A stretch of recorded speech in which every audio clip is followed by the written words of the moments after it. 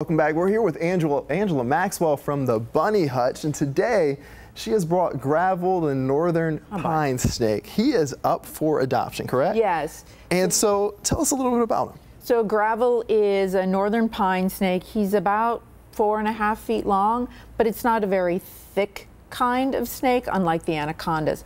So he won't get much longer than this. He's a full-grown male. Okay. He's microchipped, fully vetted. All the animals have had 90 days isolation at the shelter, so we know they're all perfectly healthy, free of parasites. Right. And they come with custom-built tanks that look like where the animal's from in the wild. And in Gravel's case, that could be your backyard. Okay. So northern pine snakes are found all throughout Virginia. And he was surrendered to animal control and was purchased at a pet expo, probably for $15 in a little cup. Okay. And now he's a big, happy boy. Gotcha. And so for people who are wondering out there, they're like, how do I make sure that this snake is not going to bite my child, not going to bite me?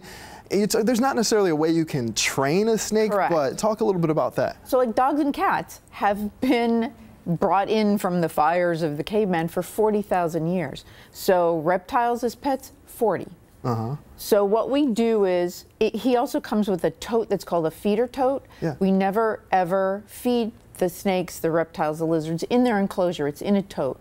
So he never associates where he spends his days in his enclosure with food. Okay. He associates that with the feeder tote. So we have people who can put their hands in the exhibit, and they have little interactive logs, and they're all natural plants with a water feature. So he's good around humans already. He's great. And I'll tell you what, we've been here, and this is my first time touching a snake, but he's been very tame. Yep. I mean, I've just been holding him, not dangerous at all. Yep. I mean, it's just really subtle. But you guys, have, as an organization, have an event coming up as well. Yes, we do. So we'll be at the oceanfront. Tervis Tumblers is doing a big fundraiser for us. So from 11 to 4 today, we'll be at the oceanfront.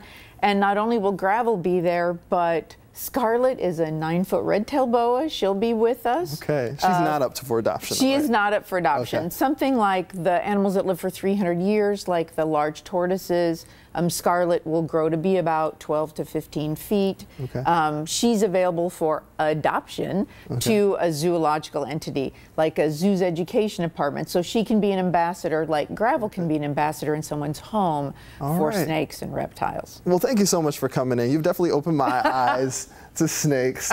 Snakes need love too. Yes, they do. All right, thank you so much for joining us. And you can learn more about them on the organization on 13newsnow.com. We'll make sure to post that. We'll be back after this break.